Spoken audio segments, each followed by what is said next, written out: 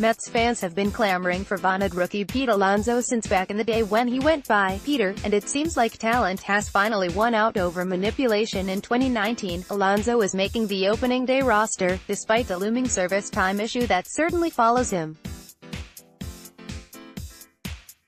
Source: Pete Alonso has made the team. He'll be a member of the Mets opening day roster. As promised, the Mets are starting Alonso in the majors despite service time considerations.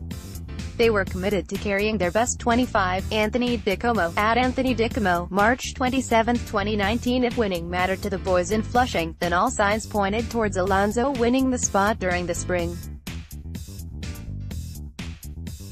He batted .352, .387, .620 to go along with 4 homers, serving as the unit's most consistent slugger, after lapping Dom Smith last year as the consensus best first baseman in the system, hitting .285 with 36 homers across both AA and AAA. Alonso will now get a chance to crack into a crowded infield, with Todd Frazier likely swiping at-bats at first base, once he's healthy.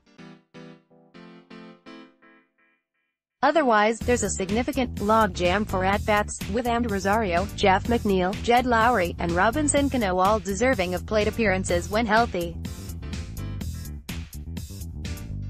Alonso has been a brawny fan favorite since being drafted in the second round out of Florida in 2016, and it's great to see the young man finally getting his shot in the big leagues. Service time be damned, Alonso had previously promised he'd cry after making the roster. Now, it's time to see if he'll deliver on that promise, too.